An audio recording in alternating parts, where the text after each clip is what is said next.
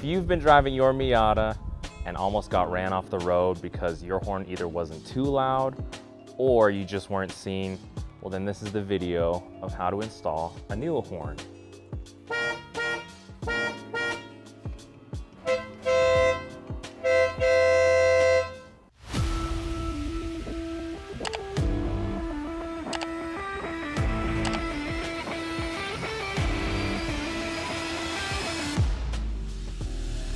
So here I have the Thompson Automotive horn kit. It's actually an electrical air horn kit where it has the air compressor connected to the actual unit itself. You don't have to worry about wiring or tubing coming loose. So this should, I guess, give you the satisfaction of having a loud air horn while not having to worry about that kind of wiring. But with Thompson Automotive, he gives you the install instructions along with the wiring and bracket and fuse. Let me get that down. And then the air horn itself, which is a Tornado by Marco Automotive. They do emphasize a lot that they're made in Italy, but I don't care. It's just an air horn. So, and on top of that, from Tom, he gave me 2 candies, which is great. So the thing about this Tornado Marco Automotive, you can probably buy this itself for about $54. But what Thompson, I believe his name is actually Tom Thompson, he basically sourced these wiring brackets and the fuse so you don't have to do that. I believe the fuse, you have to switch it to a 20 amp instead of a 15 so it doesn't blow. But we'll yeah, start with the install.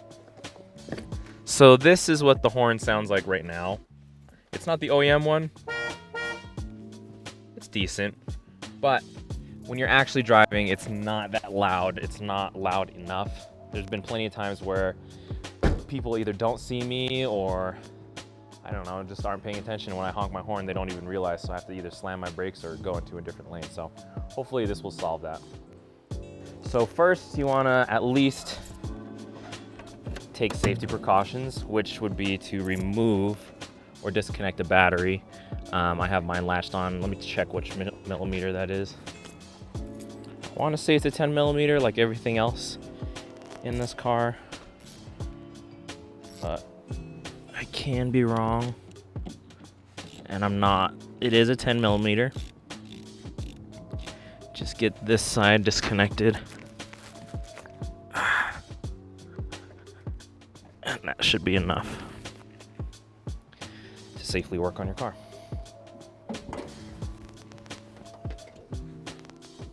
My engine bay is pretty dirty, but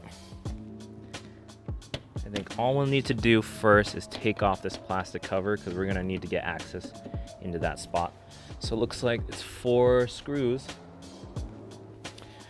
A good rule of thumb is to have a container that you can put things in that could drop. You don't want to place it on somewhere here where it could get lost in the engine bay. So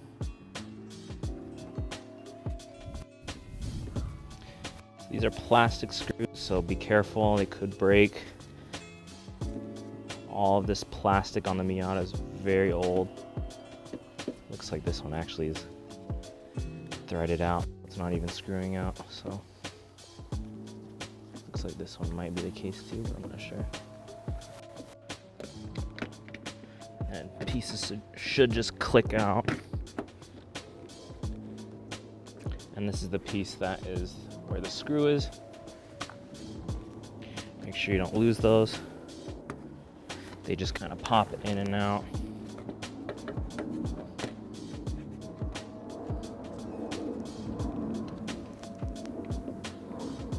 Right. So there's that plastic piece out. Some people don't even have those. But if you look in here, this is the horn that was there previously. It is not an OEM horn. I did change it back in the day when I first got this, but it was just one from AutoZone and it just wasn't loud enough. So what we have to do is take that out and disconnect it and then swap it in with the other one. So we'll do that.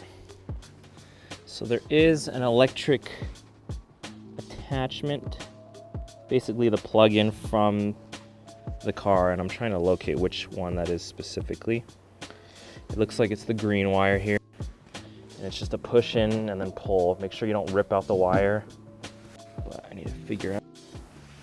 Problem with these old components is the plastic is so old that it probably will break. But I got it, so got that disconnected. And now we can just remove that. I'm gonna guess that's probably a 10mm as well, so we'll try that out.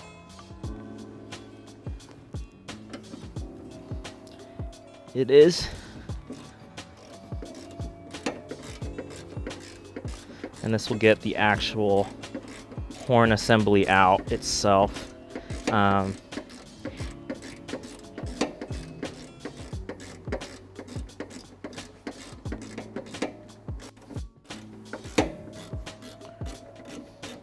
You want to make sure to keep all of this. Make sure you don't lose it or drop it.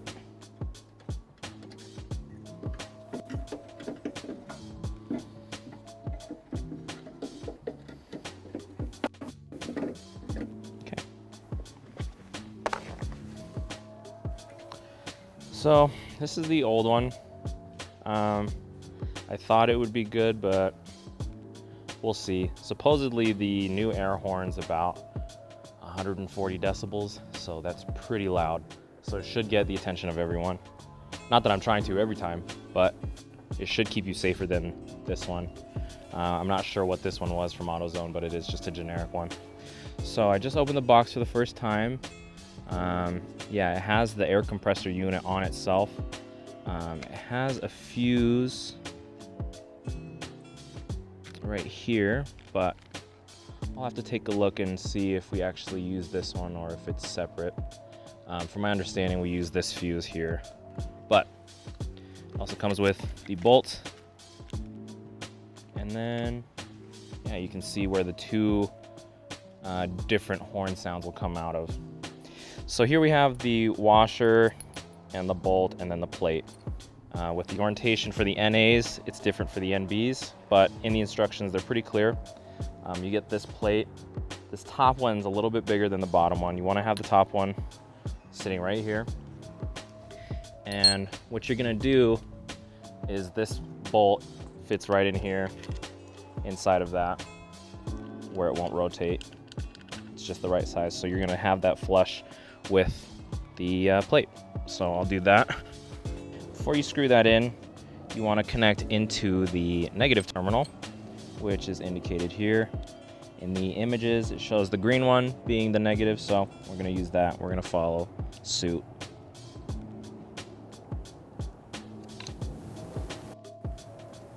Just lock in just like that. And then you're going to want to put that so that it has a grounding spot when you actually mount it to the body. And you just slide this underneath so that the bolt can fit on. Okay, so with the instructions, I think they're using an NA6. I have a NA8, and the cooling lines run on the inside bumper, but with mine, it doesn't. So that was a confusing part. So I'm gonna use my GoPro to kind of give you an angle of where it should go and where they spotted it. So if you look in here, it says it's the right of the latch on the driver's side. I think the cooling line would come about right here. It would come across this frame. But the 10mm bolt that I used to take off the horn right here screws right in perfectly with this same spot. So I think it is this exact spot that they used for the cooling lines, but they must have changed it for the later model NAs. So I'm going to attach it right here, and then we're going to hook in this cord into the bottom, the positive side.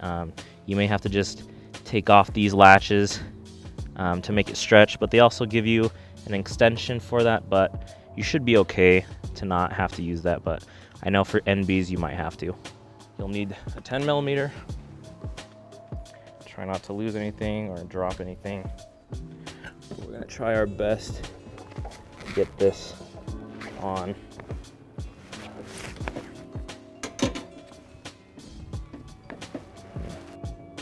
It's going in, so that's good. That was the hardest part. Oh boy. Yeah, that was actually harder than I thought, but we got it. Now we just need to connect the lines. In here we'll pop plastic pieces. Okay, so that took a lot of work. Those are one of those push-ins that you just kind of gotta, you know, somehow force out. So in theory, it should just plug in. So let me get underneath and I'll plug that in and I'll kind of show you where that is.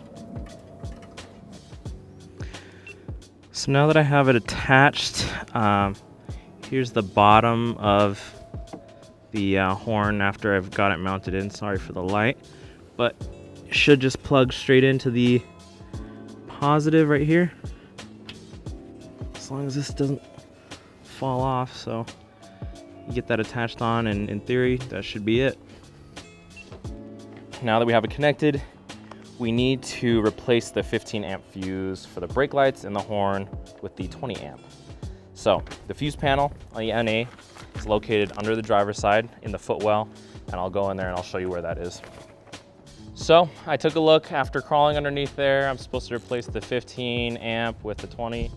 For some reason, I already have a 20, so maybe that's the case for our NA8s. So I crawled in there for no reason, but now I'm just gonna test it out. I'm gonna connect the battery back and we're gonna see if it works.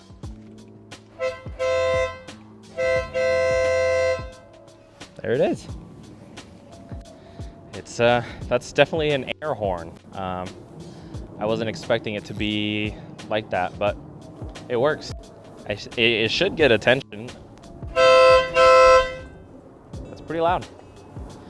So hopefully you don't have as much troubles as I did. Maybe I busted my knuckles a little bit. It's not the easiest thing, but it's also not the hardest thing. If you like working on your cars with a good, you know, outcome at the end, this would be a great modification to add to your car and also for safety. So thanks for watching. Hope you enjoyed what I did, and if you like it, subscribe if you want to. I don't care. And like. I'll see you around.